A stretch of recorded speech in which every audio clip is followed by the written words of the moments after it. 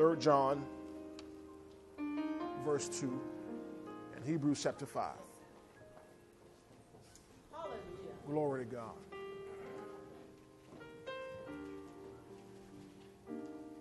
Thank you, Jesus. Y'all have that? Yes, sir. All right, 3 John chapter 1 and verse 2. Let's read that together tonight. Ready, read.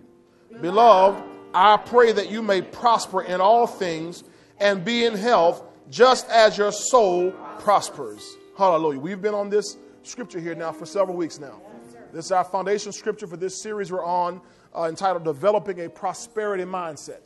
I think we know by now that prosperity starts with a mindset. Yes, sir. Prosperity does not begin in your hands. It begins in your head. Then it has to move down to your heart. Then it'll manifest in your hands. Amen? A good man out of the good treasure of his heart brings forth good things. And so, but you got to get your heart right first in terms of prosperity. You'll prosper and be in health even as your soul prospers. All right? Now let's go over tonight to Hebrews chapter 5. Hebrews 5. And I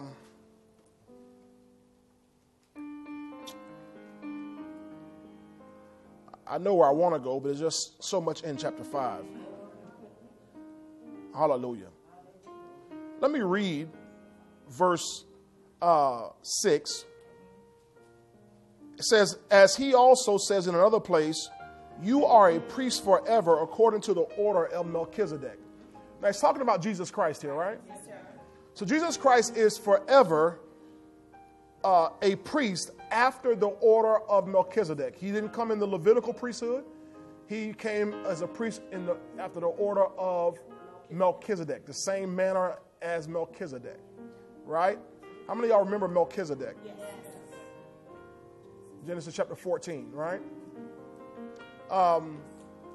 Melchizedek showed up with Abraham. Abraham had gone and won a battle, saved Lot and all the people of Sodom, and brought them back. And the Bible says Melchizedek showed up. He's the priest of the Most High God, King of Salem. And the Bible says there are 3 things that Melchizedek did. Number 1, he served communion. The Bible says he brought out bread and wine. Now, I'm calling it communion, but, he brought out bread and wine. Bread and wine is always symbolic of covenant. Remember, God was already in covenant with Abraham. Abraham was already in covenant with God. The whole reason why Abraham won that battle against a whole army, in fact, a Confederate army. I should say a confederation of armies. And he's got just him and 318 servants. Servants. Not warriors, not militia. He's got cooks and, gardeners and, painters and, those guys. But the reason he won that fight was because his covenant partner went with him. You understand that? So he's in covenant with God. So Melchizedek shows up and brings out bread and wine, which are tokens and symbols of that covenant. So he reminded him of the covenant, number 1. Number 2, the thing Melchizedek did was, the Bible says, and Melchizedek blessed him. He blessed him. He blessed him, said, blessed be Abraham of the Most High God. He blessed him. He pronounced that blessing over him. The third thing that Melchizedek did was he received tithe. The Bible says Abraham gave him a tithe of all. So the Bible says Jesus Christ is a priest forever after the order of Melchizedek. So Jesus Christ, everything that he does, it works in one of these 3 areas, and all 3 together, you always see. He's going to always remind us of the covenant. He's going to always speak and bring blessing. And according to Hebrews, he also receives the tithes. Your tithe is what connects you to the blessing.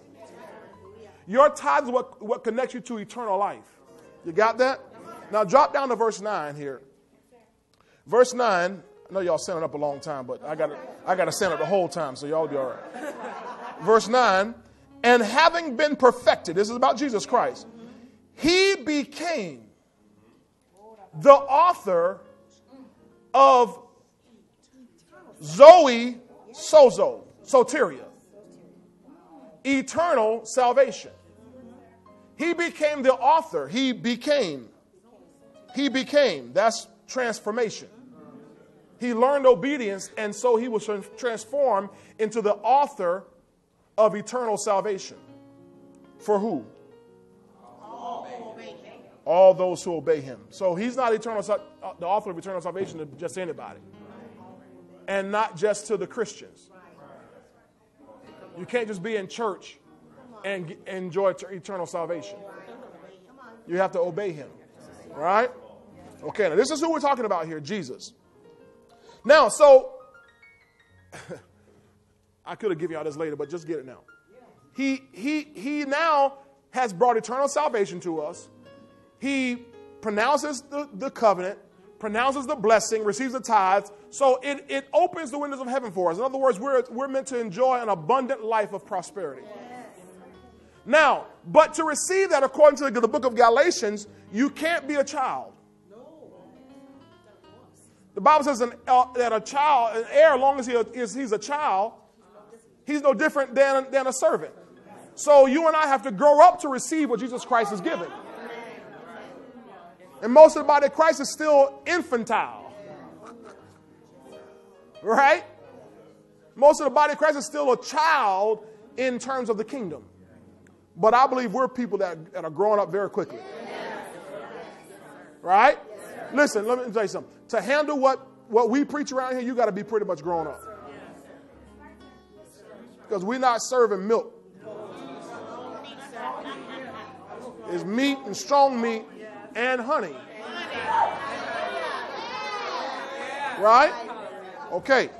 All right. Now let's look here at verse 12. Verse 12. Now remember, he's our priest after the order of Melchizedek. He says in verse 11, you become dull of hearing. Watch verse 12. For though by this time you ought to be teachers, you need someone to teach you again the first principles of the oracles of God. And you have come to need milk and not solid food. Now, this is not talking about you. This is talking about the rest of the body. For everyone who partakes only of milk is unskilled in the word of righteousness. In other words, in understanding his righteousness or his right standing with God and his right to enjoy eternal salvation. Most of the body of Christ can't handle when you talk about being rich and living long and living strong and God doing it all. They can't handle that because they're still children. But when we grow up, we can handle that, right? Now watch this. It says, for he's a babe. Now here's my key scripture, verse 14. But solid food or strong meat belongs to those who are of what? Full age. That is those who by reason of use have their senses exercised to discern both good and evil. All right, so I'm going to focus on that scripture tonight.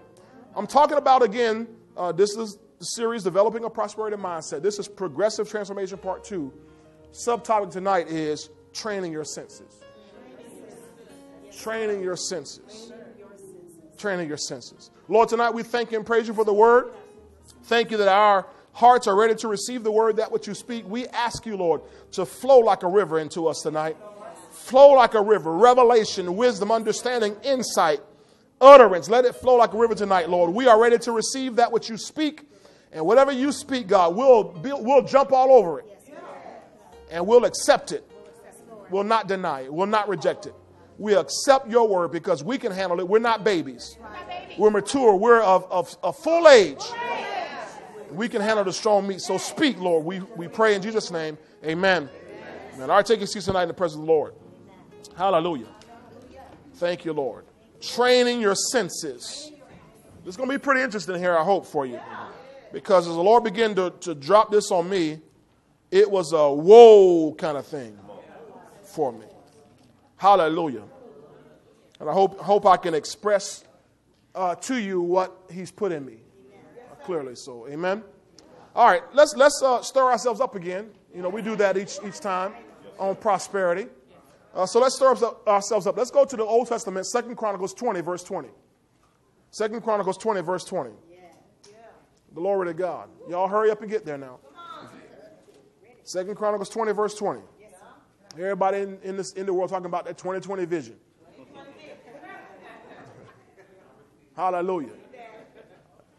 Now, I'm not talking about your eyes. I'm talking about everybody in the world got a plan. By 2020, we want to have this done. By St. Peter's got a 2020 plan or whatever it is.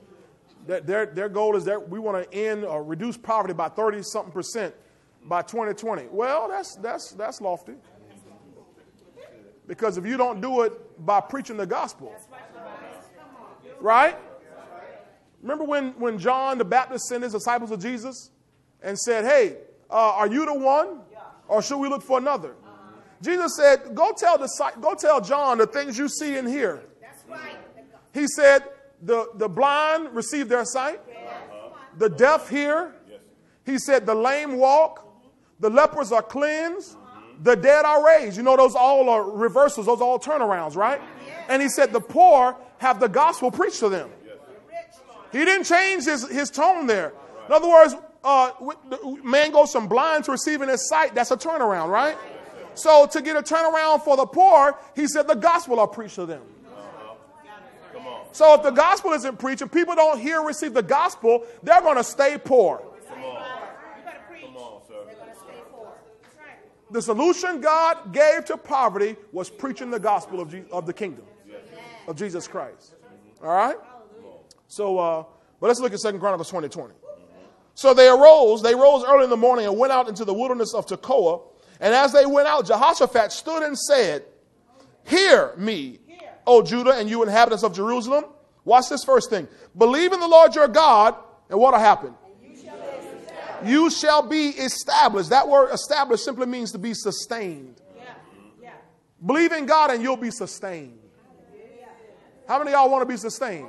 Yeah. The Bible says, cast your burdens upon the Lord and he will sustain you. So it's good to be sustained. But sustain isn't the top level. No, come on. Is it? No. He went on and added this part here. Believe in his prophets and you shall prosper. Now, prosper is different than sustaining. Sustaining just holds you over. Right? Some of y'all tonight, you cooked your dinner or you plan on going to eat dinner when you leave Bible study tonight. But you ate you a sandwich. Got you a Snicker bar or something, you know, to sustain you, to hold you over. Glory to God. Paycheck to paycheck, that's just sustaining you. Government assistance, all it's meant to do is sustain you. You understand? Welfare, all it can do is just sustain you. It's not meant to prosper you. Hallelujah. Your paycheck isn't meant to prosper you. I don't care how much money you make. Your paycheck is not designed to prosper you. It's only meant to sustain you. That's why when they give you a raise, they give you a cost of living increase. It's just to be commensurate or proportionate to the rise in the cost of living. That's going to sustain you. But if we believe in his prophets, the Bible said, it'll go beyond just being sustained. You'll go over into prosperity in everything you do. Now, that situation here wasn't about money. It was about there was a war, an imminent battle on their hands. But God said, if you'll believe his prophets, you're going to prosper. That word prosper means to advance. It's the Hebrew word salak, T-S-A-L-A-C-H, salak, which means to advance, to prosper, to make progress, to succeed, to be profitable. It also means to show or experience prosperity. So God says here through Jehoshaphat, King Jehoshaphat, if you'll believe his prophets, you're going to experience prosperity. How many of you want to experience prosperity? Glory to God. That's 6 of y'all. Praise God. He gave a formula. Believe God, you'll be established. You'll get back up to 0, but believe his prophets, you're going up to the top.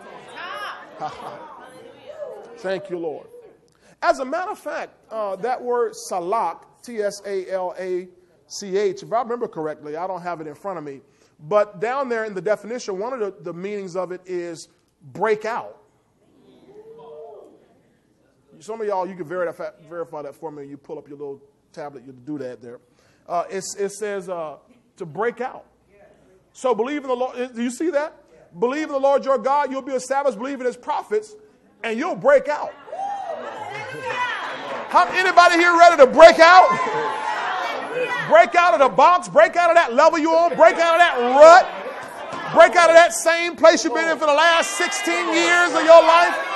I'm ready to break out. He said, believe, tonight I'm your prophet. So just believe what we share tonight from the Holy Ghost, and you're going to break out. Prosperity is a breakout message. Break out of your family status where you...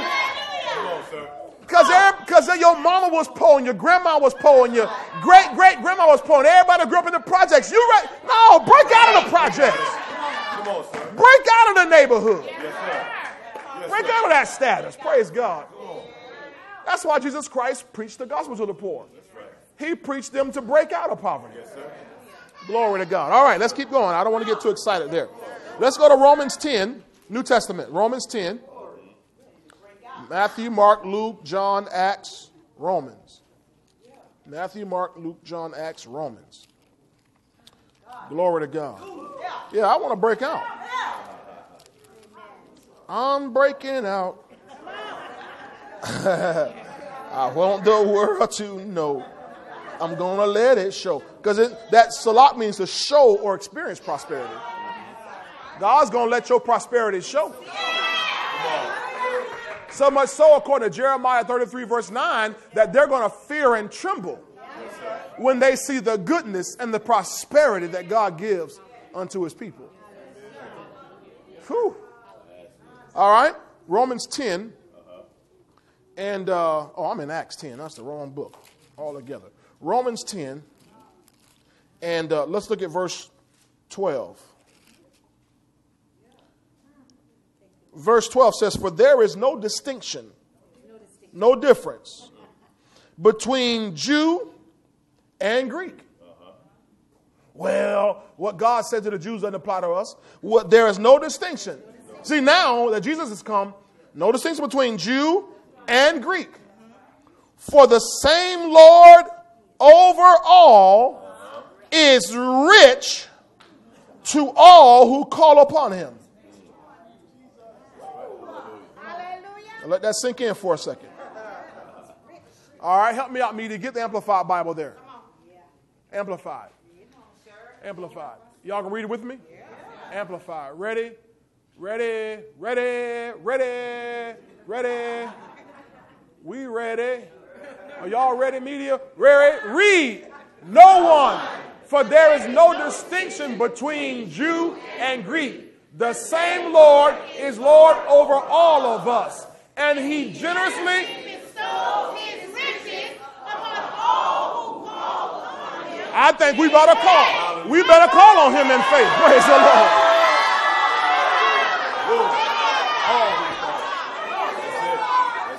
He doesn't make a distinction. If you're a Jew, call on him. If you're a Gentile, call on him. It doesn't matter. You're black or white, red or yellow, whatever. Call on him in faith, and he'll bestow his riches. You know, he has, generously. I'm sorry, generously bestow. No toil. Bestow means to grant. He'll just grant you his riches. Now, that don't make sense for us to be so poor. I'm talking about the body of Christ in general. Because he told us, I'll generously bestow my riches on you. But the problem is, if we've not had that mindset, you can't get it. Glory to God. All right, let's look at one more place here so I can get into this revelation tonight. 1 Corinthians 9. 2 Corinthians 9. Thank you, Lord.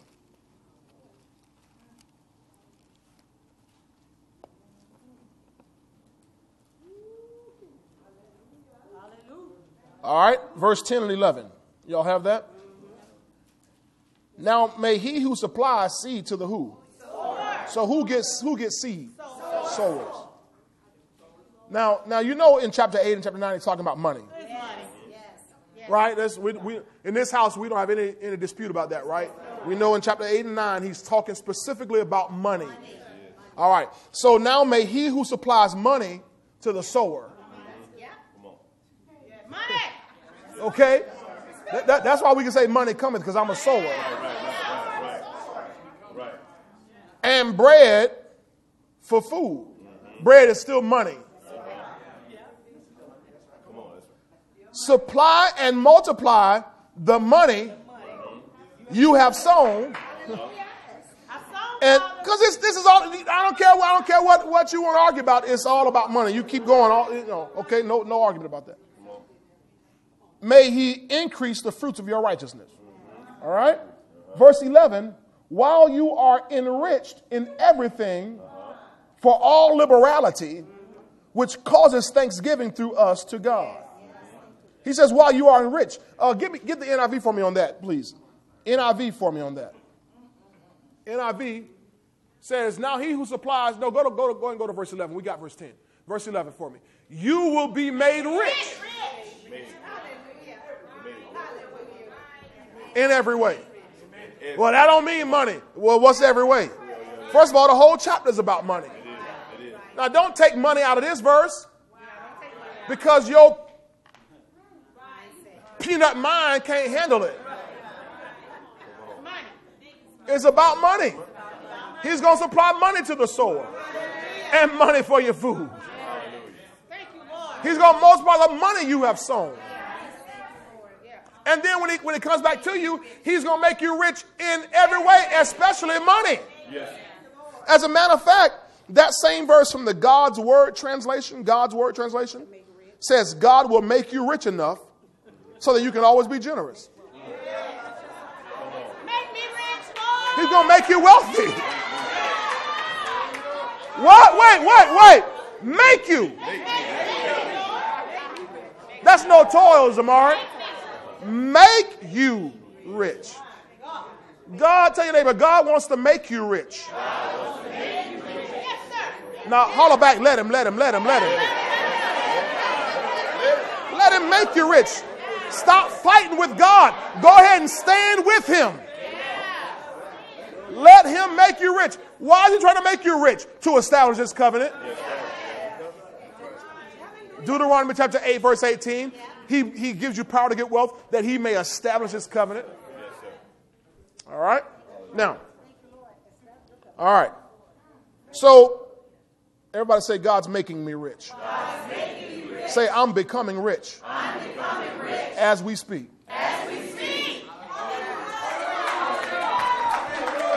Now, you understand. I understand. You know, I got a lot of people, you know, a lot of pastors watch our messages. I know they do, because I know, you know, I know they do, because I know the clicks. You know, I can tell who's clicking on our emails, and I know that stuff. I can find out, and I know they watching stuff, but you know, they watching from a distance. See, so I gotta say this. I gotta preach this. Come on, sir. I gotta preach this. And they'll watch, and you know, people may snicker, but they're going to fear and tremble when they see. Come on,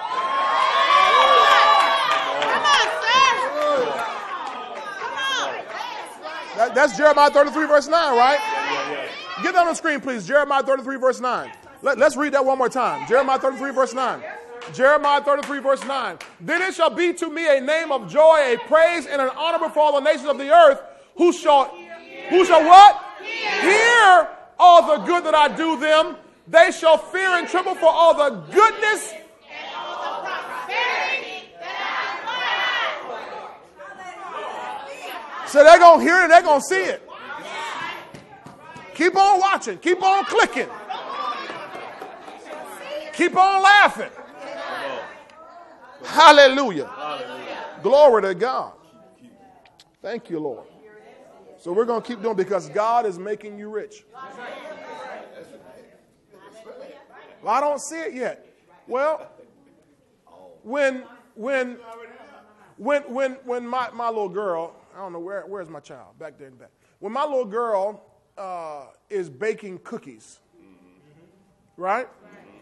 Now, I don't see the cookies first. When I see her pull out her blender, her mixer, When I see her pull out some flour and some sugar, what are you doing? I'm making cookies. Now, you don't see the cookies yet. The batter ain't even done yet. The dough, whatever you call it. But what is she doing? Making cookies. Because there's a process.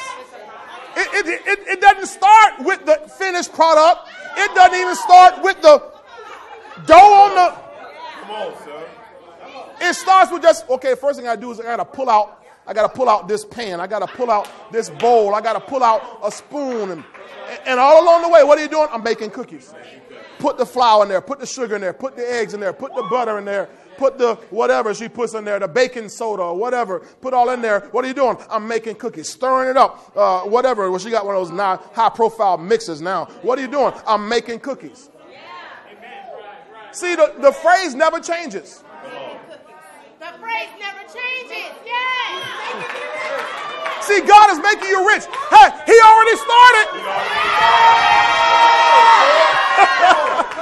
See, you don't. I don't see it all yet. Don't matter. He already started. Hey. And so she puts everything together, and then she lets it sit for a while. Nothing's happening. Nope. Nothing's happening. What you doing? Making cookies. It's just sitting for a while. Anybody feel like there are times you feel like I'm just sitting for a while? This was talking about this morning. I don't know nothing wrong. I just feel like I'm just sitting. It's all right. It's all right. You're giving that thing time to. Come on. They call it, I think I heard it, proofing. Is that what it's called? Proofing.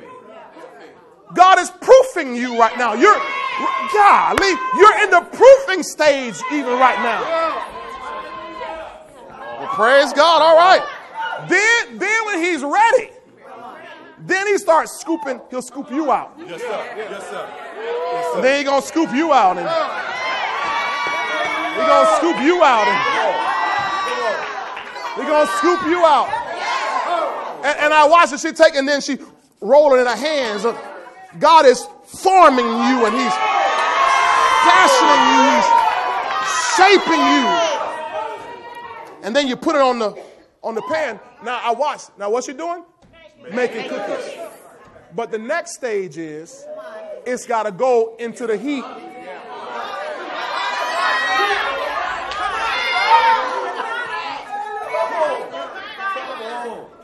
You can't cook nothing without some fire.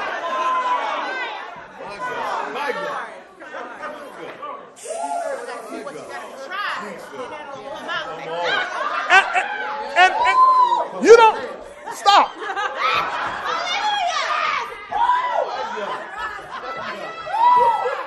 See, she just said it. You don't even smell anything until it hits the heat.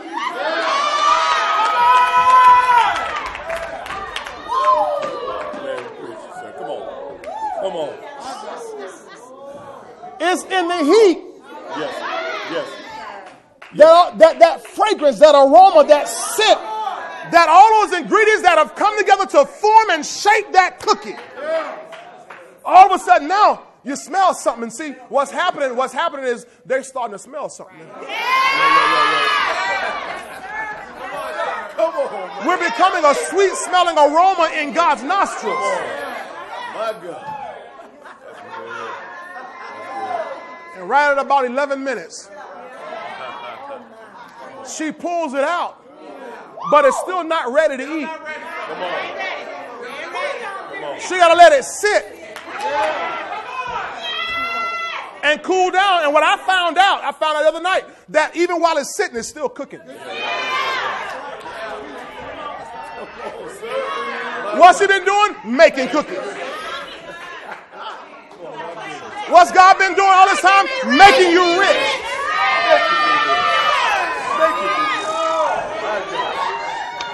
He's making you rich. See, and what's happening, we may all be at various stages right now in the process, but we're all being made rich.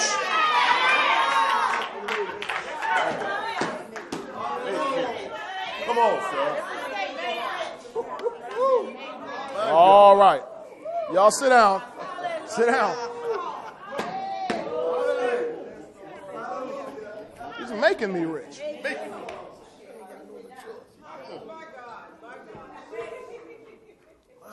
Glory to God. That's good. Proverbs 10:22. You don't have to turn to it. I think you know it, right? The blessing of the Lord makes one rich and adds no sorrow with it. King James says, the blessing of the Lord, it maketh rich. Maketh. See, you just don't know where you are in the process. But you are being maketh. He is making you rich. The blessing is working on your life. And it is making you rich. It's just a process, baby. It's just a process. Glory to God. All right. Let's look at something else here, because this is good. See, we've been talking about progressive transformation. See, it's progressive. It doesn't just happen overnight. I wish it did. But you don't really want wealth gained hastily. Because you most of us aren't ready. Glory to God. They tell you you really don't want to eat raw cookie dough. They say, oh, that tastes good, but it's got eggs in it. They keep warning about salmonella and everything. They warn about that stuff, raw meat and all that kind of stuff. But once you cook it, all those impurities are gone. All right? All right, 2 Corinthians. Y'all still there? 2 Corinthians? Look at chapter 8, verse 9.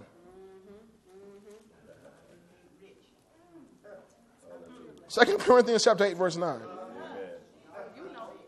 For you know the grace of our Lord Jesus Christ, that though he was rich, yet for your sakes he became.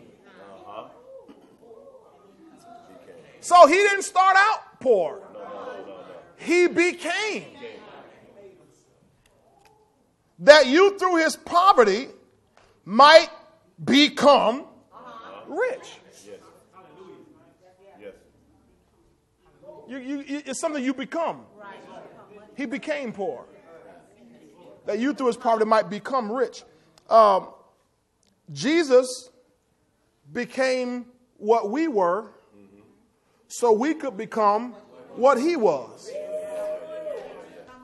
You understand that? He became poor. We were poor. So we became rich. Like he was. And now he got those riches back too.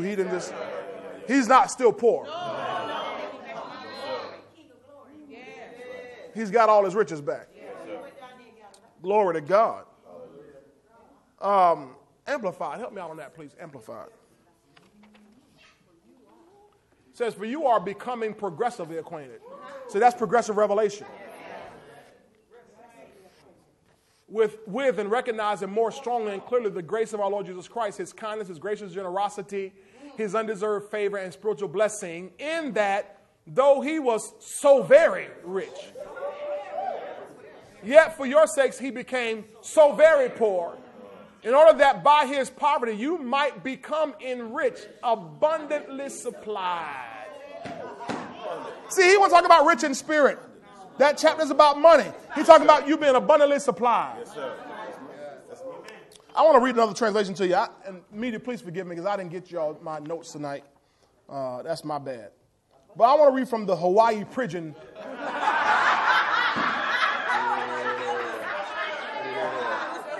Y'all ever heard of Hawaii Pigeon?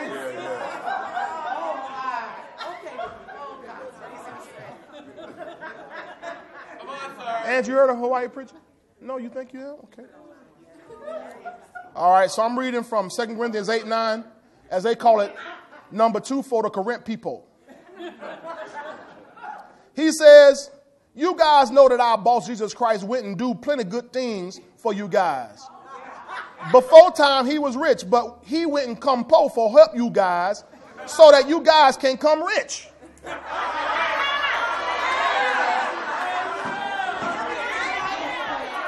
That's exactly, I'm not making that up. I'm not making that up. That's exactly how it reads. Hey, I don't care what language you read it in, how you say it. Bottom line is you and I are becoming rich.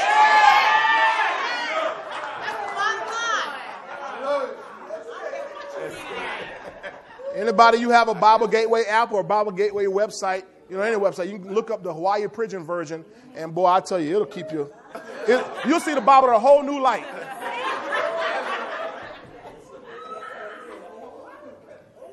All right, now let's get moving here.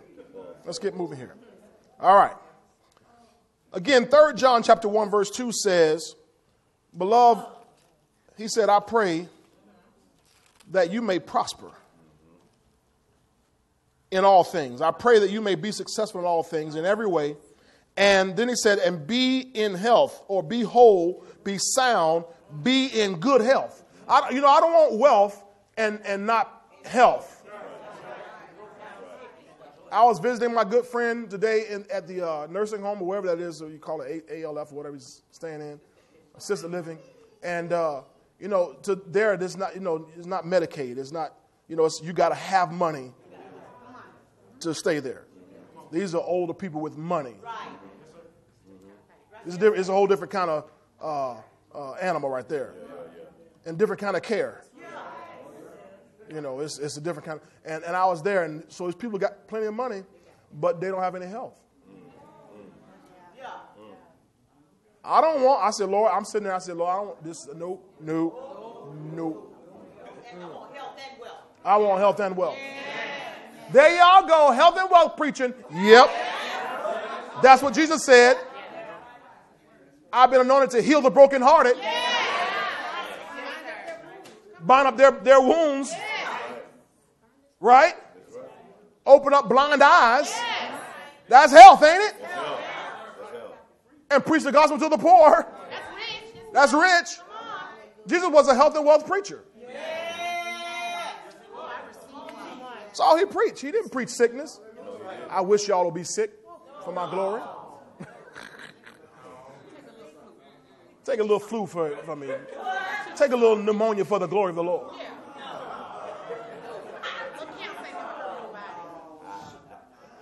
No. Come on, sir. Everybody say, I'm healthy. I'm healthy. And I'm wealthy. And I'm wealthy. Now. And forever. Hallelujah. Oh, I don't feel healthy. Let the weak say I'm strong. Let the sick say I'm well. Let the poor say I'm rich. We call things that be not as though they were. That's how faith operates. We believe and therefore we speak. 2 Corinthians 4:13 calls that the spirit of faith. Right? All right, now. So he says you're going to be in health, prosper and be in health even as your soul prospers. Now everybody understand, remember your soul is your mind, will, and your emotions. Your thinker, your chooser, and your filler. How you think, how you choose, how you feel. So my soul has to prosper. And so we're dealing with particularly this mindset, right? So my mind, my thinker needs to be right to prosper. Now remember we looked at last two Wednesdays ago rather, Proverbs 23 verse 7. Proverbs 23 verse 7, which says, for as he thinks, or as a man thinks in his heart, so is he. So you are what you think. In fact, that scripture you read it, he'll say to you, oh yeah, eat it up, enjoy. But in his heart, he's really saying, oh man, you eating too much. When you leaving? And what they were saying in Proverbs was, hey, he's really what he thinks in his heart. He's not really what he's saying. He's really what he thinks in his heart. Not what he's saying. See, he's lying through his teeth. See, that's the issue. We can keep shouting about I'm rich, but if we don't get rich really in our heart, then yeah, you are lying through your teeth. But if you get rich wealth down in your heart, then when you say, I am rich, even if it ain't manifested, you're not lying. Because the Bible says, as you think in your heart. Yes, sir. Yes, sir. Yes, sir. So is he. Yeah, Lord, that's right. You can have money manifested and still be poor. That was the case in this man right here. Go back to Proverbs 23. Thank you, Holy Spirit. Look at Proverbs 23, verse 6. Do not eat the bread of a. Now, it didn't say of a poor man. Miser. Miser is a and let me add this. Nor desire his delicacies. Poor folk don't have any delicacies. Poor folk ain't serving no caviar. Poor folk they're not serving lobster tails and, New York strip. They're not filet mignon. There are no truffles. They're not that's not. So delicacies is the fare of a rich man. But the Bible says he's a miser. So in other words, in his hands, he had wealth, but in his heart, he was poor. That's why, even though he invites you to eat, that's what it said, don't eat his bread, don't desire delicacies, because as he thinks in his heart, so is he. Eat and drink, he says to you, but his heart is not with you. Why? Because in his heart, he's still a broke man. He's poor in his heart. He's got a poverty mindset, though he has money. So if it's possible to have a poverty mindset, though you have money, it's possible to have a prosperity mindset if you have no money. Okay? And if we would get the prosperity mindset, the money will come. Y'all with me on this here? Romans 12:2, you know this one here. Be not conformed to this world, but be ye what? Transformed by the renewing of your mind. So what happens? Your mind is renewed. And for your mind to be renewed, once your mind is renewed, then you are transformed. So you can't be transformed without renewing your mind. You can't become something else without renewing your mind. Because as you think in your heart, so are you. You can't become a new person without your mind being renewed. Okay? Now, let's look at this here tonight. Okay. Now, we've been taught in Word of Faith, right, that our minds are renewed by the Word of God. Is that right? Yes, sir. So, and that's true. Our minds are renewed by the Word of God. Faith comes by hearing, hearing by the Word of God. Our minds are renewed by the Word of God. So that's why you got to meditate the Word day and night. You'll make your way prosperous. You'll have good success. You meditate His Word day and night. You'll prosper wherever you go, according to Psalm 1, verse 3. So when you meditate the Word of God, it begins, that revelation begins to grow increasingly in you, and you begin to be transformed. So as we renew our minds by the Word of God, we are transformed. All right? Now, but here's what the Lord began to deal with me on yesterday. That wasn't what hasn't been discussed enough within our camps are the other things that God uses to transform or to renew your mind. We know that God renews our minds by the Word of God. But let's look at this in here again. I pray that you prosper and be in health even as your soul prospers. Now, your soul consists of your mind, will, and emotions, right? Now, your mind is your thinker. Your will is your feeler. Your chooser. And your emotions is your feeler, what you feel. But let's focus on the mind here because we're going to be transformed by the renewing of our mind. Now, remember, our mind is our thinker. So your mind thinks. As a man thinks in his heart, is really talking about in your mind. You have to think in your mind. Now, when you think, thinking really is processing information. That's what thinking is. Thinking is processing information. Y'all follow me so far? All right, so my mind is renewed by the word of God. Okay, so to renew my mind, think about the word of God, meditate on the word of God. That means the word of God, I'm thinking about the word of God. That's what meditation is. I'm just simply thinking about the word, thinking about the word of God, thinking about the word of God, thinking about God, thinking about God, thinking about God. My mind is processing information I receive out of the word of God. Yes, sir. Yes, sir. But remember now, your mind, in the world has a mind, and they're not looking at the word of God. Now, what we've been trained to do, listen to me very carefully here, is that when we get born again in the word of faith now, that we shut down our senses. We've been trained to do that. We've been trained, okay, you focus on the word of God, you don't live according to the sense realm. As we've been taught. But let's shake it up a little bit tonight.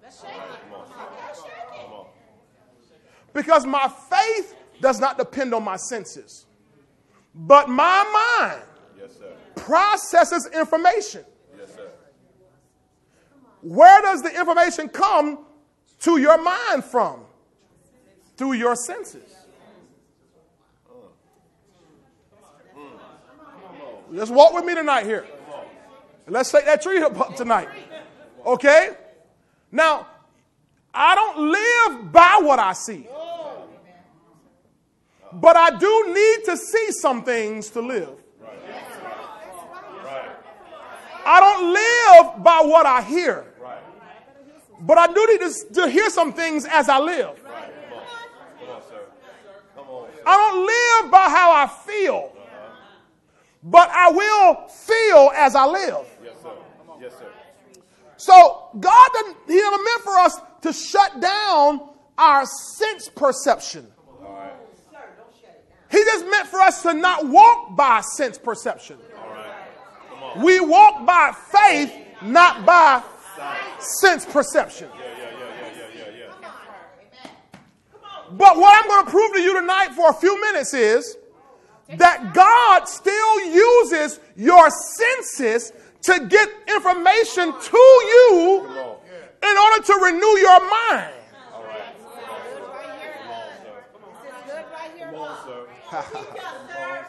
Glory to God. Back to Hebrews 5. Watch this here. Boy, when the Lord began to just load me up on this, man, it just, woo-wee. It kind of started accidentally, just talking to Mom yesterday, and it's just, but I just couldn't stop. It's like, whoa, you just opened a valve here.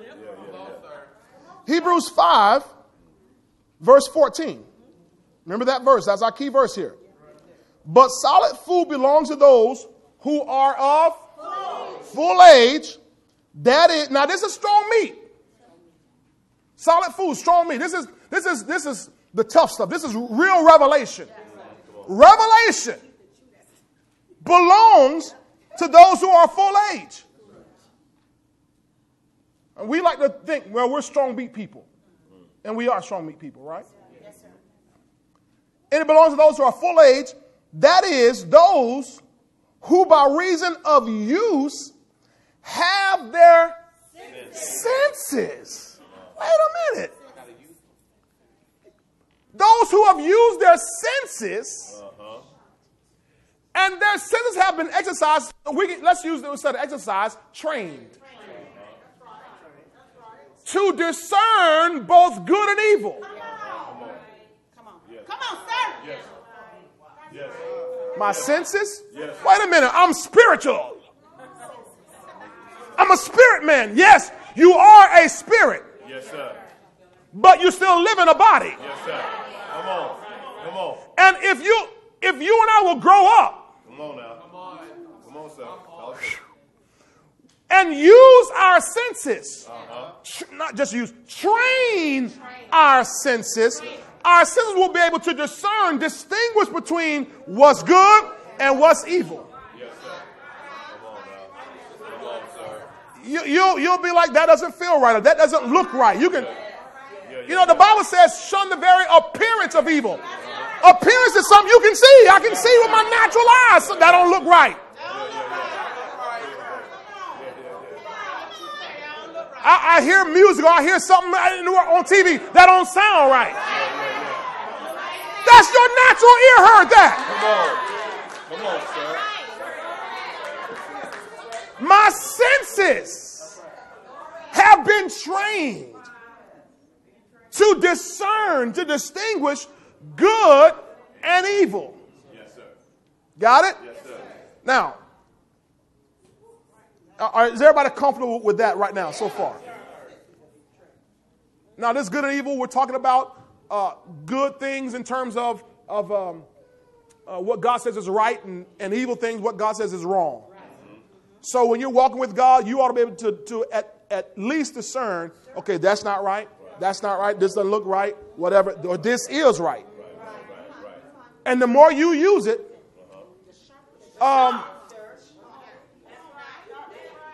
when my son he's going to be a pitcher for his baseball team. And as a pitcher, and even all the little boys who they throw, we have them in practice. I'm one of the little assistant coaches. And we have them every practice, we're going to just throw. We're going to practice the same motion over and over and over again. What are we doing? We're training their muscles. It's called muscle memory. Their muscles will remember how you throw. So that all of a sudden now they can do it in their sleep. Without thinking about it, their muscles remember this is how you throw. The muscles remember this is how you release. It's just like, Brother Tony taught us about your signature. When you first were practicing your signature when you were a little kid, you practiced how to sign. Now somebody say, hey, can you come sign this check? You ain't even got to look at it. You just... It's muscle memory. You don't even think about it now because you've been trained. Right. Come on. Through so many uses. So much use. All of y'all drove here tonight, right? Yes, sir. How many of y'all said, okay, what street do I turn down? Let me see. What do I do? No, you didn't even think about it. Most of us probably don't even really remember the trip here tonight. Because your everything about your senses have been trained. Yes, sir. Your eyes already know. When my eyes see that store, that corner store right there, I'm turning left. In other words, they can take down all the street signs. And your senses will still get you here. See, you and I are meant to train our senses to discern good and evil, all right? Now, let's look at a scripture here. Glory to God. Isaiah 5, verse 20. Isaiah 5, verse 20. Everybody say good, and evil. Isaiah 5, verse 20. Woe to those who call evil good and good evil. Who put darkness for light and light for darkness. Who put bitter for sweet and sweet for bitter. So in other words, you and I need to know the difference between good and evil. Bitter and sweet, light for dark. How are you going to know the difference? Your senses. Whoa, know the Holy Ghost. He didn't say about the Holy Ghost, you know. Now we know the Holy Ghost is our God and our teacher. But he says the more you use this, your senses will become discerning. Yes. Right, is this helping you tonight? Yes, your senses can discern good and evil. All right, now, let's move on here. Go to Proverbs 10, please. Because I want to expand, if you allow me, our definition of good and evil. Proverbs 10. That's the chapter there. Verse 15. Proverbs 10, verse 15. You got it? The rich man's wealth is his strong city. Is that good or bad? That's good, ain't it?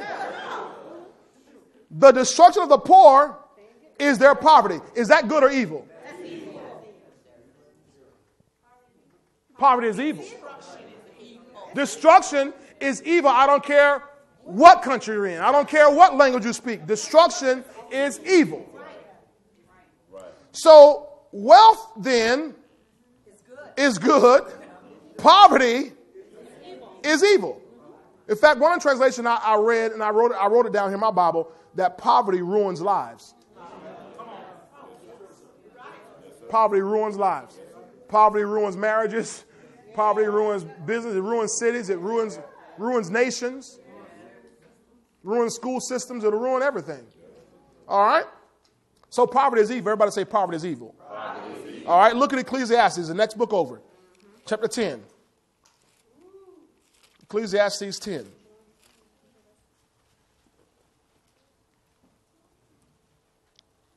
Verse 5. You get it? Say, I got it. There is an evil I have seen under the sun, as an error proceeding from the ruler. Folly or foolishness is set in great dignity, while the rich sit in a lowly place. I have seen servants on horses, while princes walk on the ground like servants. He said that's evil. For princes to be on the ground walking, while servants are on the horses. Now you understand, you and I in the body of Christ, we're the princes. The world is the servants. But right now we got things flip-flop. We got things backward. They're on the horses. They're on the yachts. They're on the jets. They're on the beachfront property. They're on the top floor. While the princes,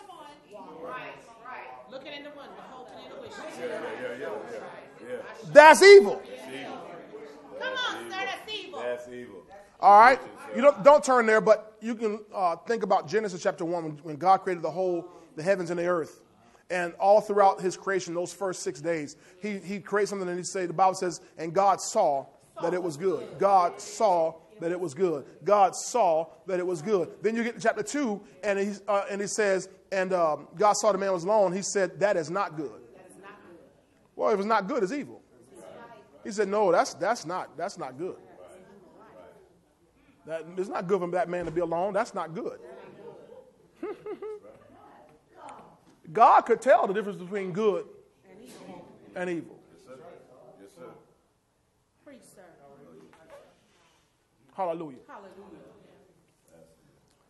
The way the earth was before God recreated everything, it was evil. Earth was void and without form. Darkness covered the face of the earth. Oh, that ain't good. He didn't say anything was good until he formed everything and said, okay, now that's good. He turned things around. Now, so you and I need to start being able to discern what's good and what's evil. And right now I'm talking about prosperity. Stand tall, man of God. I think we pretty much got it down now as to knowing that if somebody beating somebody to death, that's evil. That's evil. We know if somebody's sleeping around, that's evil. We know that. We know rump shaker music, that's evil. You know what I'm saying? We ain't gotta go over. You know, we ain't gotta go over that. And hopefully we're all past that.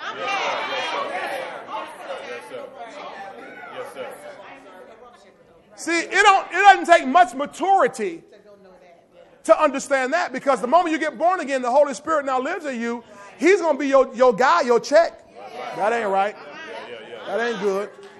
But when you become mature, full age, the sons who are ready to be revealed, you need to know what's good and evil. And this is not talking about just sin anymore. This is knowing, okay, that's not proper right there. I ain't supposed to be sick. See, the church still calling good evil and evil good. Oh, Sister Mary. Oh, she dealing with that cancer. God's getting glory. No, that's evil. God ain't getting no glory, no cancer. See, but they're calling good evil and evil good.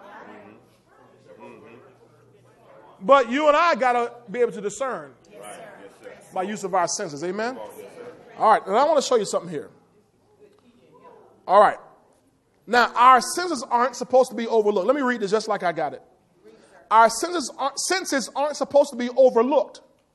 Our senses have to be trained to distinguish between good and evil. This is only accomplished through use or practice. Got it?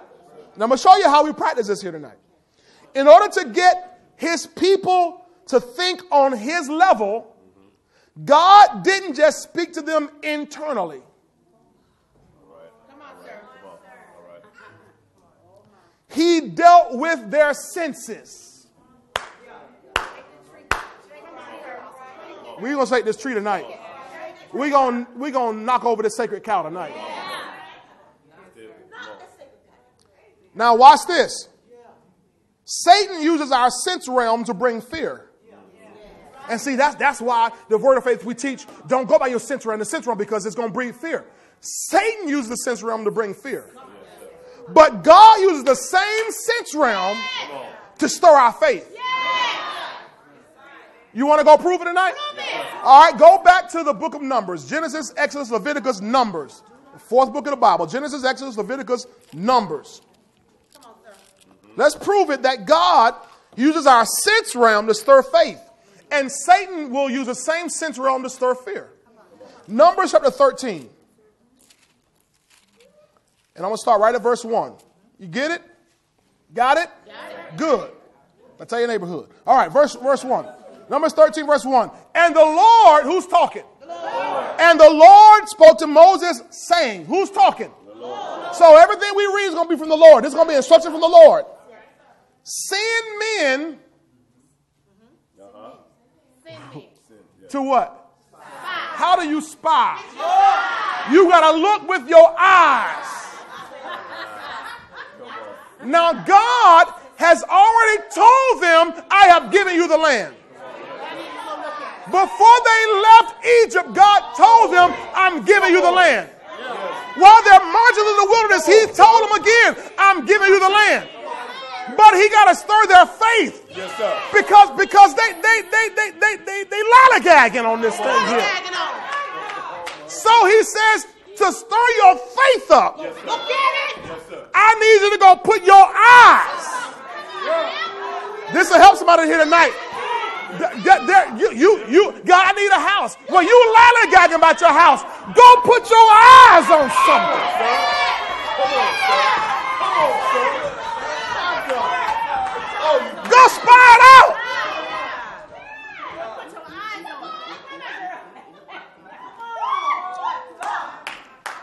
God said, send men to spy the land of Canaan, which I am giving. See, he telling them this. You would think, well, just the word of the Lord should have been enough. See, this is what we've been teaching.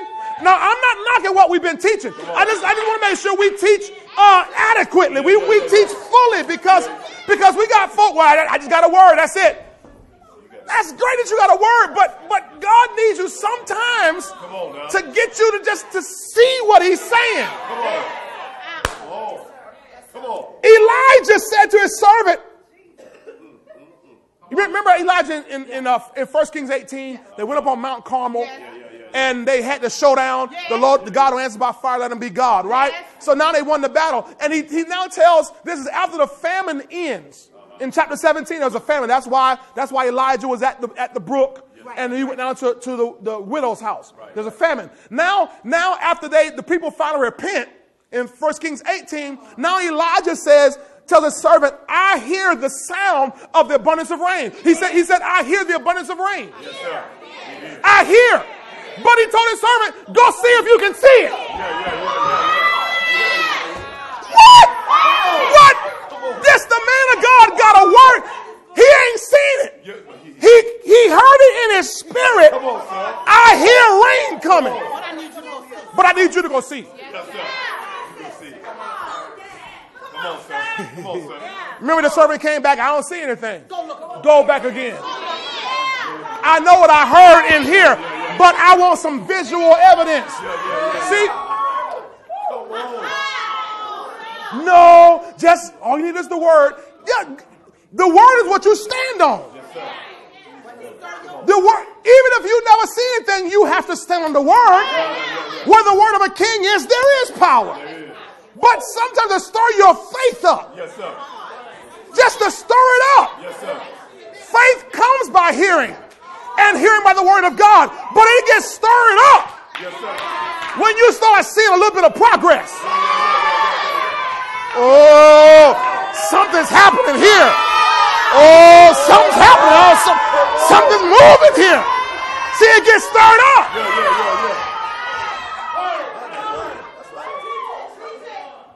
So finally, that servant had to go back and forth till he finally said, hey, I see a cloud, but it's just about the size of a man's hand. He said, oh, yeah. Something happening now. Wait. He already had it in his spirit. But when that man said, I saw something, all right, let's ride on this. See, now sit down. So he says, send me to spot the land, which I'm giving to the children of Israel. All right? Go down, second time, verse 17. Verse 17. Can we just ride out with this here? Then Moses sent them to spy out the land of Canaan and said to them, go up this way to the south and go up into the mountains and see what the land is like. Go check it out. Oh, don't mess with that yet, because I'm going to deal with that. Maybe next week. I don't know. Whether the people who dwell in it are strong or weak, few or many, whether the land they dwell in is good or bad, whether the cities they inhabit are like camps or strongholds, whether the land is rich or poor, so on and so forth. Look at what he says at the end of verse 20. And bring some of the fruit of the land. Why would he ask for fruit? So we can see it. Yes, sir. Moses, God already told you the land is yours. I know. Bring some fruit. Yes, sir. Now, this is by divine instruction. Yes, sir. Moses isn't just speaking on his own. Right. God's told him to do this. Tell them, bring some fruit so Yes, to sir. prove to my people what I'm saying. God wants you to have some evidence. Yes, sir.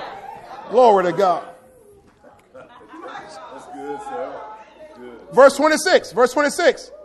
Now they departed and came back to Moses and Aaron and all the congregation of the children of Israel in the wilderness of Paran and at Kadesh. They brought back word to them, all the congregation, and showed them the fruit. Yes, sir. They said, well, yeah, we went down, and truly it flows with what? Milk and honey. And this is its fruit. So now the people all see something. Verse 28. Remember I told you Satan uses the same sense realm. Yes, sir. Nevertheless, see, if they hadn't went and seen that pastor, they would have had a nevertheless. The people were, God was trying to get them over into real stirred up faith from the beginning. Right. Nevertheless, the people who dwell in the land are strong. The cities are fortified and very large, so on and so forth. Let me keep going now. Verse 30. Caleb quieted the people and said, hey, let's go up at once and take possession, for we are well able to overcome it. That's faith there. The spirit of faith working there. Now watch. Let me go down all the way down to verse 33. There we saw, this is the negative report people. There we saw the giants. The descendants of Anak came from the giants. And we were like grasshoppers in our own sight. What he's really saying is, we think in our heart. See, they still had grasshopper in their heart. So when 10 men saw the same thing as Joshua and Caleb. But Joshua and Caleb had giant in their heart. But these 10 men had grasshopper in their heart. So though they saw the same thing, the grasshopper heart men became grasshoppers. They said, we're like grasshoppers in our own sight, and so we were in their sight. So, sense realm. God uses the sense realm to stir their faith up, to solidify, to validate, to verify what he's trying to show you. Yes, sir. Yes, sir. Now, if your senses are trained, you can discern good and evil. Joshua and Caleb discerned good and evil. Yes, sir. Remember what the Bible said? That Joshua and Caleb, because they are of another spirit, That's right. I'm going to take them into the land. These other ones, they can't go in there. But Joshua and Caleb, they are of another spirit. Yes, sir. They got the spirit of faith. Yes, sir. That's right. Amen. Amen. So, now, did Joshua and Caleb see the giants too? Yeah. But it didn't matter. They saw the exact same things. Only point is, God uses the sense realm. Go to the book of Judges. Judges, chapter 7. You remember the story of Gideon, Judges chapter 6? God picks up with Gideon, tells him, hey, you're going to go down there and you're going to whoop tail for me, and we're going to deliver Israel from the Midianites. All right? Glory to God. Let you open a can of whoop on the Midianites for me. Now, you remember Gideon is a little bit afraid here. He's not sure about his status. Okay? But here in Judges chapter 7, in fact, Judges chapter 6, verse 36. So Gideon said to God, if you will save Israel by my hands, as you have said, look, I shall put a fleece of wool on the threshing floor. If there is dew on the fleece only, and it is dry on the ground, then I shall know that you will save Israel by my hand, as you have said. Now, you go to Word of Faith Church, we all say boo, boo, boo. Because he's trying to operate in the sense realm.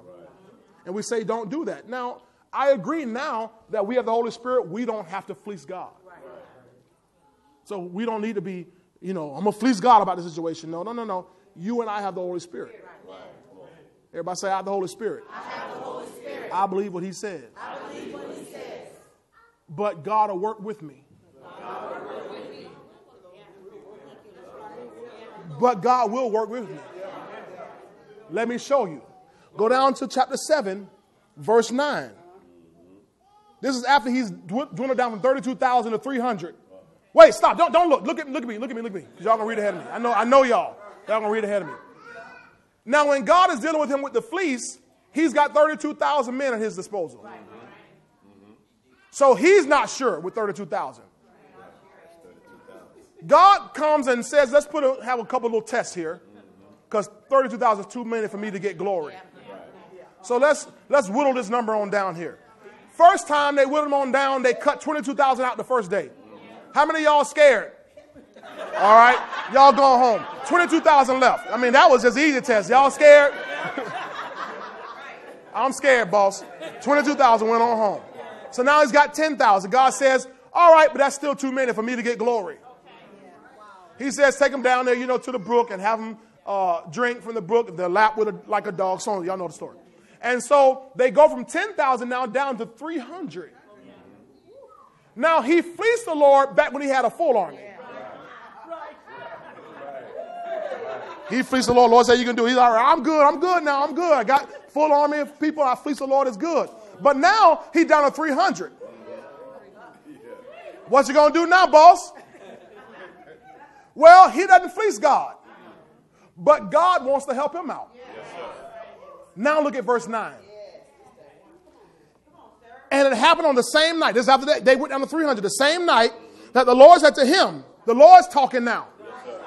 Arise, go down against the camp, for, read it, I have delivered it. Stop, look up. Now that should be enough. God has said, I delivered it into your hand. God has said it is done. Man, what? Me and my 300, we're going to ride out, boy. We about to mount up. Let's go bust up the place. Right? But watch God. Verse 10. But if you are afraid to go down to the camp with Purah, your servant. Now God's about to help him out in the sense realm. And you shall, Wait, now he already heard what God said. But God said, I want to really increase and stir up your faith. Come on now. So now I want you to hear. Now the first he heard with his spiritual ears in his heart. But now he says, I want you to go down to the camp because you're going to hear with your natural ears. Yes, sir. Yes, sir. Come on. See, I don't go by what I hear. I understand that. I understand what we're trying to say. But God will work with you. Yes, sir. My God. That's good. He said, and you shall hear what they say. And afterward, your hands shall be strengthened. After what? You hear what they say. Your hands going to be strengthened after what? Well, his hands weren't strong after he heard what God said. But see, God's settling his soul down. So he said, after you hear what they say, your enemy, after you hear with your natural ear what they say, your hands are going to be strengthened. You're going to be, oh, all right.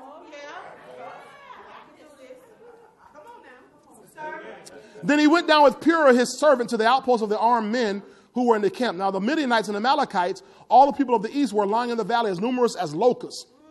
As numerous as locusts. Now he only got 300. And their camels were without number. He only got 300 men. As the sand by the seashore multitude, he's got 300. Lord, thank you for your word. But God's going to give him more than his word. What? God's going to give him more than just his word. And when Gideon had come, there was a man telling a dream to his companion. He said, I have had a dream. To my surprise, a loaf of barley bread tumbled into the camp of Midian. It came to a tent and struck it so that it fell and overturned, and the tent collapsed. Verse 14, then his companion answered and said, this is nothing else but the sword of Gideon, the son of Joash, a man of Israel. Into his hand God has delivered Midian and the whole camp. And so it was when Gideon heard.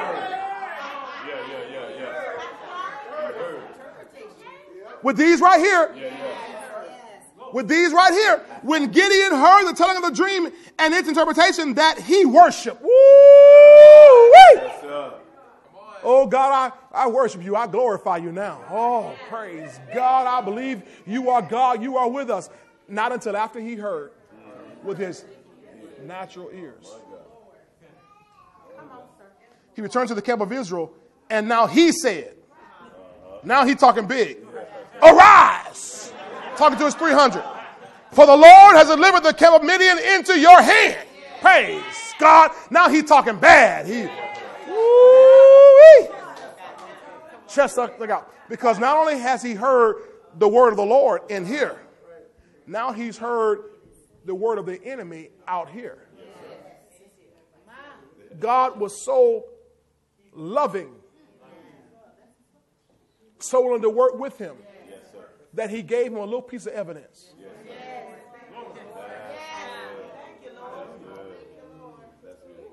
Y'all got a few more minutes? Now, I want to give you a couple more examples. I don't have much time of the fact that your senses are instrumental in progressive transformation. You cannot progressively transform into a rich person without using your senses. And God has given you these senses for a reason. Glory to God. Let me give you one example here about what you see. Genesis 15. Genesis 15. God's trying to enlarge Abraham. He's trying to get Abraham to understand what he wants to do in his life. And Abraham's thinking real small. Genesis 15 and verse 2, Abraham said, Lord God, what will you give me seeing I go childless? Verse 3, Abraham said, look, you have given me no offspring. He's trying to get God to see something in the natural. God's talking, he's giving him spiritual word here. So, but look at what God does. Verse 5, God's going to help Abraham out. Then he brought him outside. Now, he's been talking to him in his spirit. Right. Then he brought him outside and said, look. Now, what are you going to look with? His natural eyes.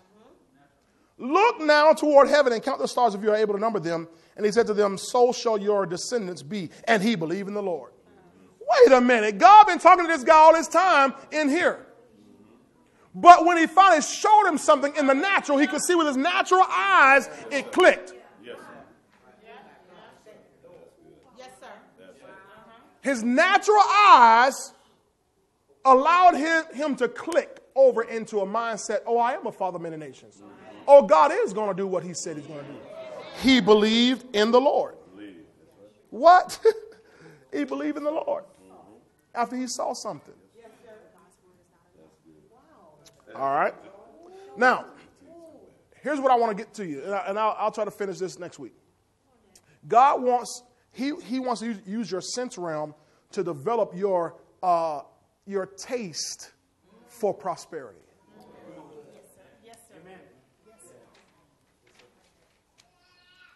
God uses our sense realm to develop our taste for prosperity. Many people in the body of Christ don't yet have a taste or desire for prosperity because they don't recognize, they don't discern yet good and evil. Right. All right. If you've been eating Guatney hot dogs your whole life, or whatever the Walmart brand is, just I'm not picking on that. You can eat whatever hot dog you want to eat. But what I'm saying is, if you eat, let me just say, low quality. If they come, 2 packs for $2, trust me, it's not really good quality. Not many hot dogs are really good quality if we're going to talk about hot dogs. But just understand, I'm just using hot dogs as an example. But when you get a different type of hot dog, and that the skin pops when it snaps when you, and the meat isn't mushy. All of a sudden, you know the difference between good and bad, don't you? How'd you learn the difference? By your spirit? No. By your senses. That's right. And God's trying to move us to a higher level of hot dog.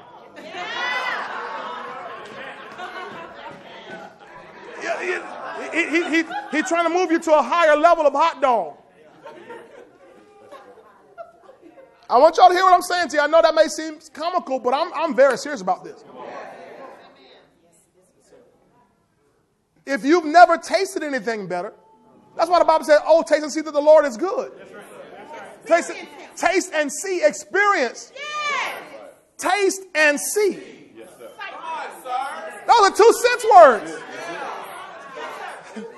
That the Lord is good. So, the opposite of good is evil or bad. So God's going to use your senses to help you discern between what's good and bad. Glory to God. He wants you to use your senses to help you to go to another level. I was sharing with my mom yesterday about smell. I used to walk through when I go to the mall.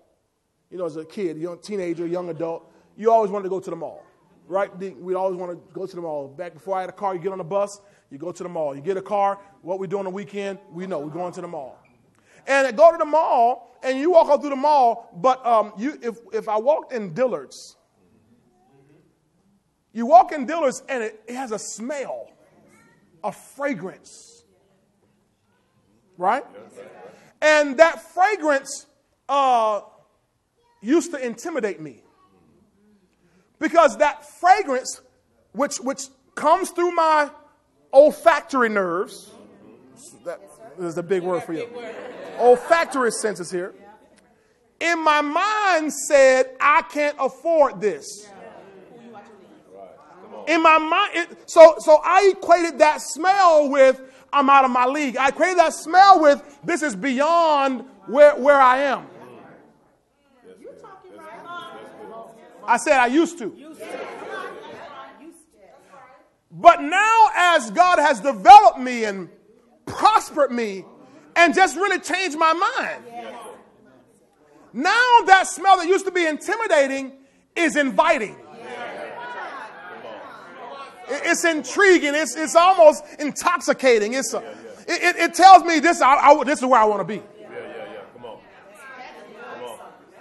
So what's happened over time is God, see, this may be trivial to you, but God has used a smell to draw me, to change my mindset. See, because Kmart didn't have a smell. And Walmart didn't have a smell. But I was comfortable there. And I'm not nothing wrong with Walmart and Kmart. It's just what I'm saying is that in my mind, Dillard's, and I've learned there's more than Dillard's now. There's Nordstrom's and Neiman Marcus and, those kind of places like that. But I'm talking about just where I've been working on here. Or really what God's been working on me. That smell said I didn't belong, but now that smell says I belong here. Yes, right. Yes, sir. Come on. Yes, sir. Using smell. Yes, sir. Yes, sir. This is awesome. Woo. Go to man. Let me give you one of these. Exodus 30. Exodus 30. No, go to I don't have time to cover Exodus 30. That's a long one. Proverbs 27. Proverbs 27. Will y'all come back next week for this? Yes. Proverbs 27. Glory to God.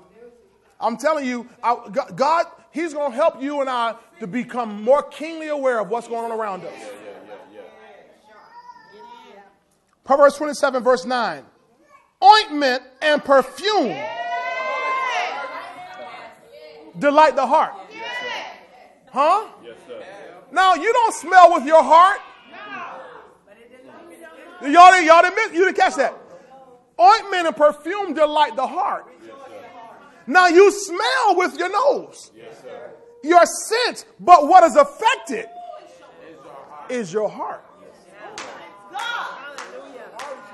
That's good, sir. That's good. They delight the heart. I remember when Pastor Durbin and Mom first came down here, and I think it was 2009, and, I was kind of still standoffish, like, what does this dude here, you doing here, long hair, white man from Kentucky, we got him preaching in our church, this don't make no sense. But after a couple times, God let me know that's your dad. And I knew that, no doubt about it. And I remember probably the first time they came after God had made that connection in the spirit. We went shopping. We went to Tyrone Mall. And he and I went to, because Pastor Kim and Mama Berta, they were doing their thing. We couldn't keep up with them. But Dad and I went to, it's a fragrance shop in there somewhere. And because he loves cologne. So he was buying all these different colognes. And he said, man, let's get you some. Get you some. And I said, no. Because I don't ask anybody for nothing. I don't try to pull off anybody.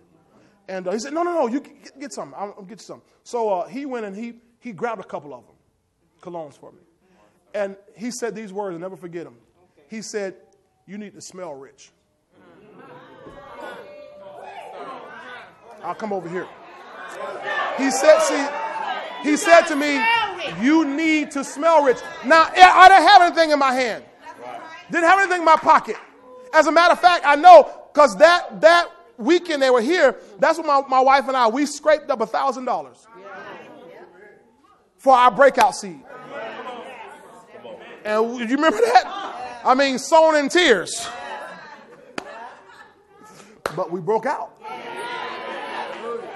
Now, so I didn't have anything, D. Come on. But he was saying something to me. Yeah. He says, you need to smell rich. I got it. I understood, Miguel. Wait. Ointment and perfume delight the heart. Certain colognes and perfumes, they don't do anything for you. They just, they almost just irritate you. But there are some colognes, some perfumes move you, and you'll walk a little different, right? You're like, am I right about this here? Well, Pastor, I can't afford that. That's why they give away free samples still. You can go in Sephora, you can go in JCPenney, you can go in Dillard's sometime, whatever, and get the little spray bottles or whatever. And if they don't get a spray bottle, let them spray on the car, wipe the card on you, whatever. Because see, it does. You got to understand this here. I just love Brute. That's evil, man. That's evil. That's evil. That's evil. That's Old Spice. That's evil, man. Y'all stop. All right. I'm an English leather man. English leather my butt, man. Come on, man. English leather.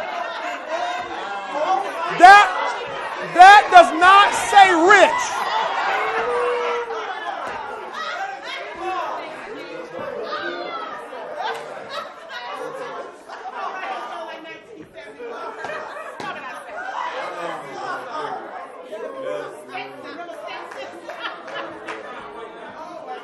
Y'all got to hear what I'm saying to you here. See, don't underestimate the power of the senses that God created these senses. There's a scripture here.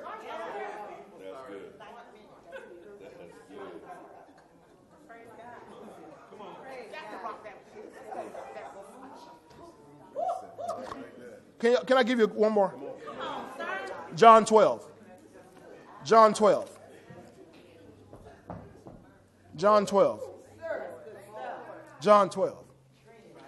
Tell your neighbor, you need to smell rich.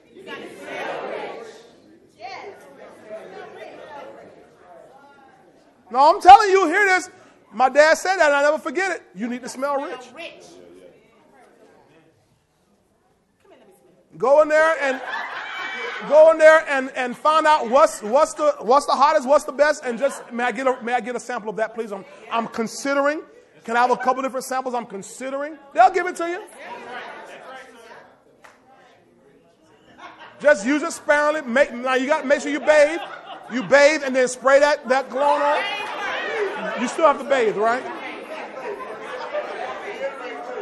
I want to reiterate, bathe every day. Every day. All right, John 12. John 12. This is Jesus. He's at the home with Mary and Lazarus and so forth. Verse 3. Then Mary took a pound of very costly oil of spikenard. What was this? Very costly.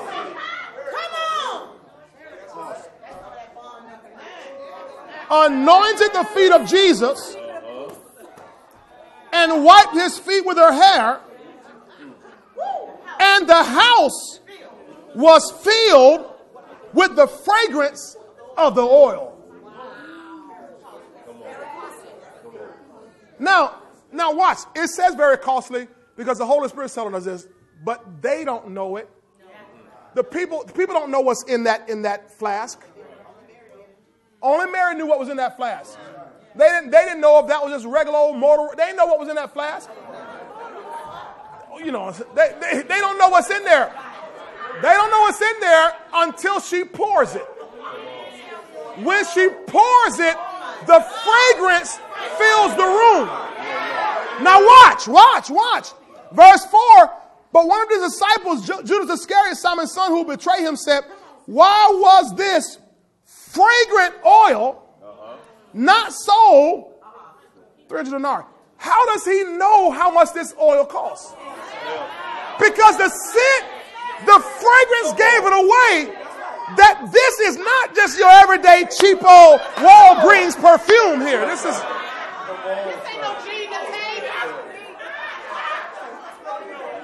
They smell, wait. That smells different. That smells...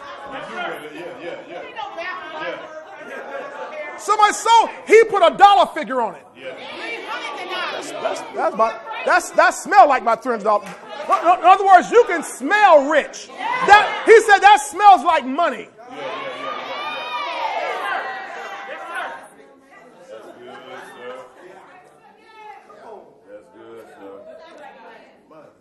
Judas's senses were trained to discern.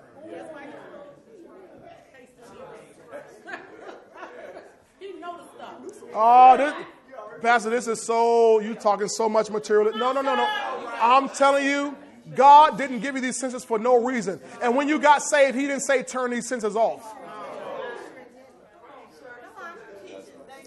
All right, let me give you one more. This is the last one. I'm going to shorten it, but I'll give it to you. You can take this home. Exodus 30. I'll give it to you. You can take it home. Take it home. I'm going to say something here. You might get mad at me, but you'll be glad once you get it. Okay. Exodus 30, verse 22. Are you there? Moreover, the Lord spoke to Moses, saying, also take for yourself cheapo spices. Quality. God told Moses, take quality. Now what's about to happen is he's about to have them put together the oil for ministry. But he said this oil for ministry, you better have some quality spices. 500 shekels of liquid myrrh, half as much sweet smelling cinnamon. 250 shekels of sweet smelling cane. 500 shekels of cassia, according to the shekel of the sanctuary, and a hin of olive oil. You shall make from these a holy anointing oil, and ointment compounded according to the art of the perfumer. It shall be a holy anointing oil. With it you shall anoint the tabernacle of the meeting and the ark of the testimony. So you want to anoint all the articles, God, that you use to worship me. He's demanding that what you use to worship me must have a quality aroma. In other words, watch this. I'm gonna go read one more verse. Verse 30.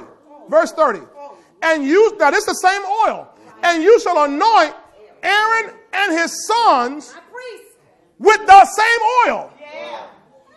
And consecrate them that they may minister to me. Oh my God.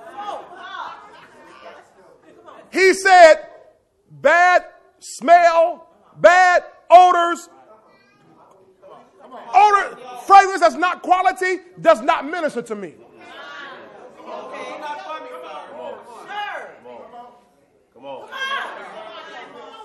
In other words, God says only quality ministers to me.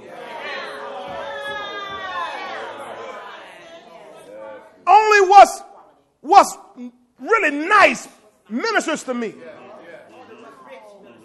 Only what's rich ministers to me. In the church, we've been trying to minister to God broke down, busted, disgusted, halfway doing stuff, halfway looking in the no, he said that don't minister to me. He said make some quality stuff. And then he told him this. He said, when you make this oil here, he said, don't you copy this use of anything else. He says, this is my signature scent.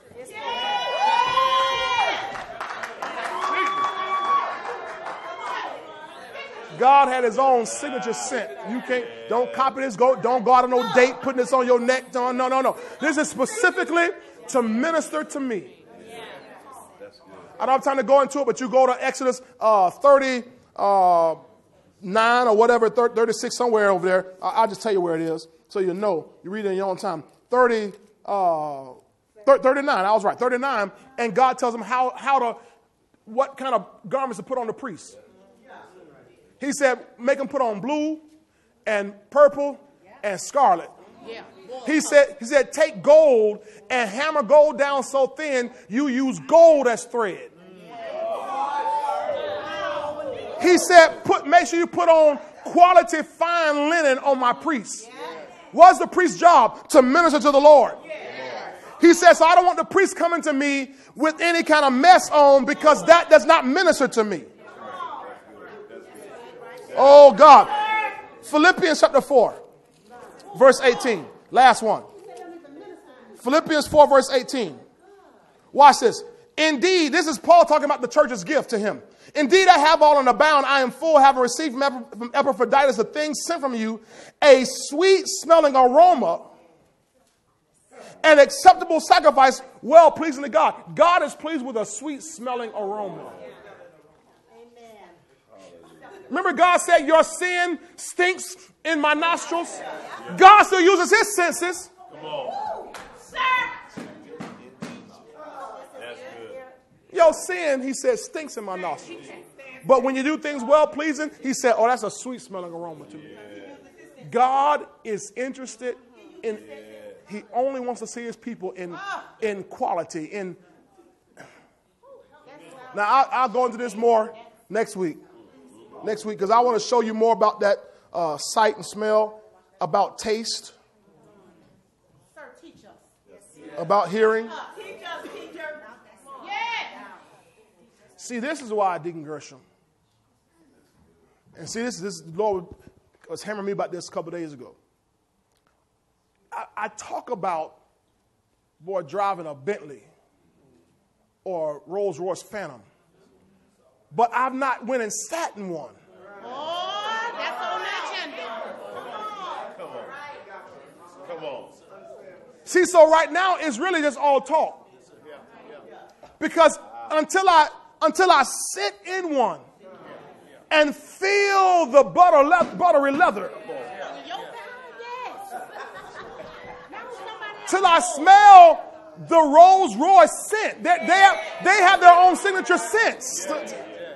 Till I get to see the fine appointments in the cabin. Till I hear the quietness of when they close the doors and I don't hear anything outside the doors. Now my senses. Oh. This is what it feels like. Now all of a sudden, oh, my heart. That's why you got to go to the open house. Don't just talk about it. You got to go. Go spot a land.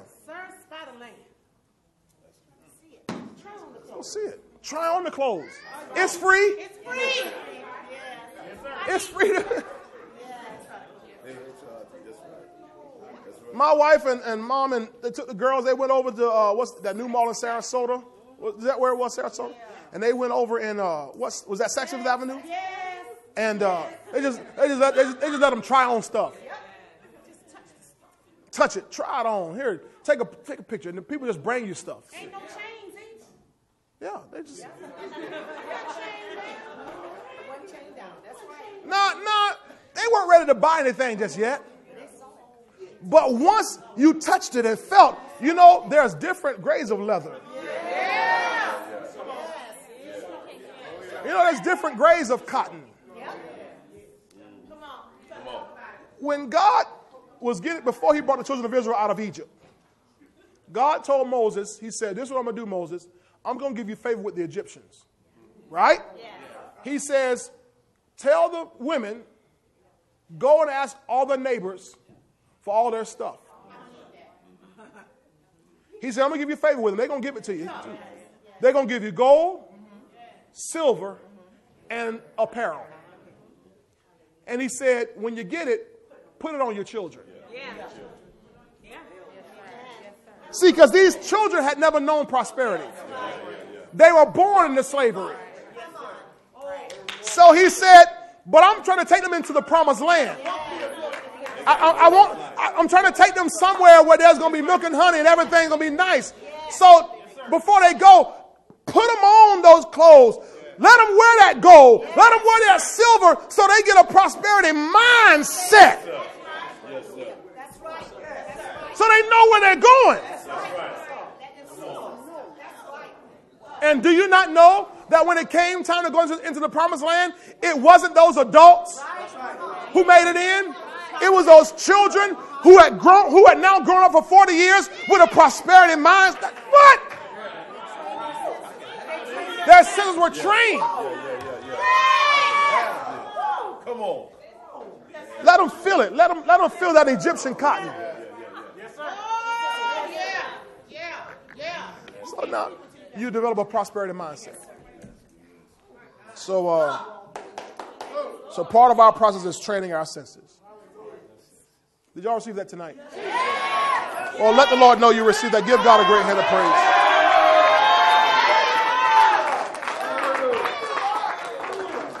Glory to God. Glory to God. Thank you, Lord.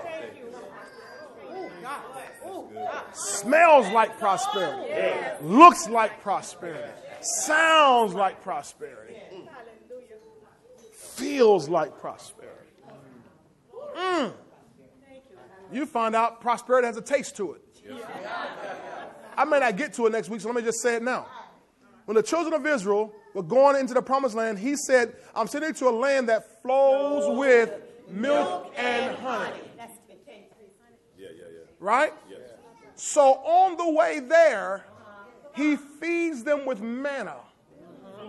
Manna, the Bible said, was coriander seed, white like coriander seed, milk. And it said it tastes like honey. Why didn't God make it taste like cream cheese? He's getting them used to the taste of honey.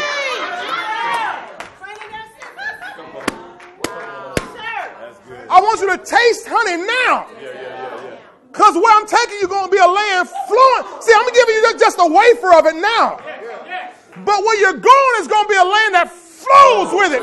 And you won't be ready for the flow of honey if you never tasted honey. He wants you to taste it first. Try it. Try it.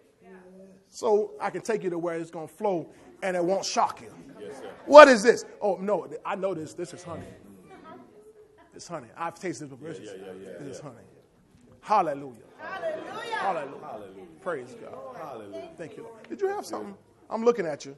I got a sense. My senses discern. Get the microphone there real quick. Y'all, this is good to me. Now, let me tell you something. I'm not one of them guys that try to act like I'm the only one with revelation in the world, but I ain't never heard this before. I ain't never heard it, sir. I ain't never heard anything like this. Now, I'm sure it's been preached somewhere. Just, everybody ain't on TV. So, somebody in Georgia probably preaching this right now. But I'm just saying, I've never heard it. So, this is to help all of us. The Lord said the purpose for manifestation. He says, I began working with your senses a while ago.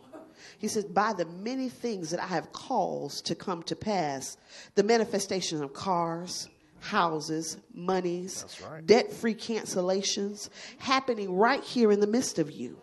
These things happen so that you would know that I am moving, and I am moving for you too. Yes. Do not be envious of what you see, but yell out, do it for me too, God.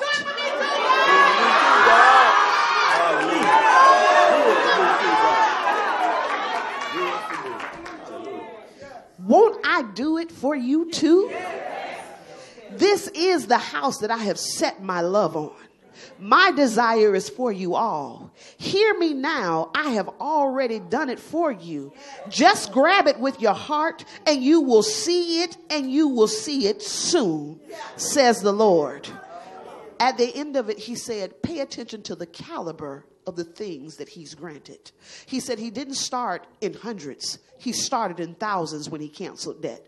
He said he didn't start with small cars. He started with luxury cars. He said, pay attention to the caliber that I'm sending in this house.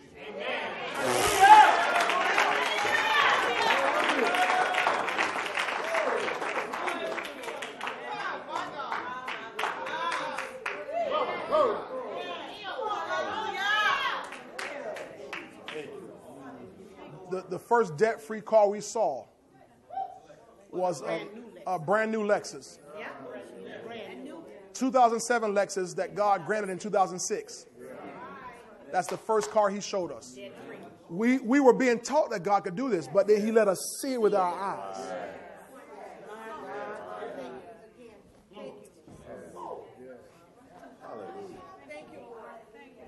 My goodness. My goodness. Grab hands with your neighbor. Thank you, Father. Thank you, Lord. Thank you, Lord. Give them one of those anointing squeezes in their hand. You're holding hands with a multimillionaire.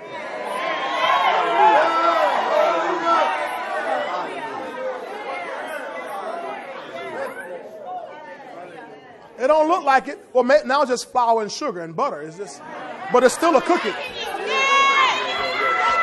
still cookies. Still cookies.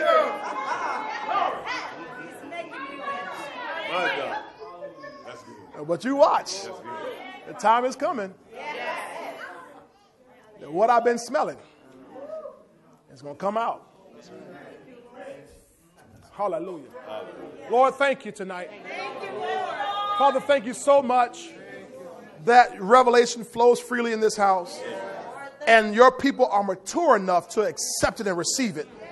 That they're mature enough to grab a hold of it and not resist and reject it, God. Thank you that, Lord, you are doing something so supernatural on the inside of us. You said in your word that, Father, you work in us both to will and to do of your good pleasure. Your word said that you have begun a good work in us. You've begun a good work. You've begun a good work. And you shall perform it to the day of Jesus Christ. We thank you that, God, you're making us out to be who you've already called us to be. You declare the end from the beginning. Hallelujah. And so, Lord, I thank you tonight that, Lord, we have begun to prosper. And we will continue to prosper until we become very prosperous. And we will be light in this dark world. And the Gentiles shall come to our light. And the kings of the brightness of our rising. Hallelujah. And God, thank you that we will be a city set on a hill that cannot be hid. Lord, there was a prophetic word spoken over this house, Lord, a couple of years back. That the prosperity you were pouring in this house was going to be so evident that people were going to come just to see what they've been hearing. They're going to hear and see about the cars and the houses and the businesses and the buildings and the manifestation. And they would come and run right into Jesus. God, we thank you for that prophetic word. That this is the time now for it to come to pass. Woo! Yeah, Lord. God, do it. Do it. We want to make sure we glorify Jesus in all we do. So when the riches increase, we won't set our hearts on them. Our hearts are set on Jesus to glorify and exalt and worship his name. God, I thank you that, God, you're making us rich and righteous. And we're becoming the enemy's worst nightmare. What can you do with rich and righteous people but change the whole world? God, thank you that we'll be useful to you in your kingdom. So we come up and we receive. God, I just pray tonight that you continue to bring it to pass in our lives. And we give you the praise, the glory, and the honor. Jesus' matchless name. God, I pray that as your people leave tonight from this place, that your presence continues to go with us, that your hand will be upon us, that you bless us indeed. And God, may you preserve our going out. May you preserve our coming in. From this time forth, even forevermore we pray. In Jesus' name, amen. Amen. God bless you. God bless you. Have a great weekend. We'll see you on Sunday morning. Glory to God. Be listening.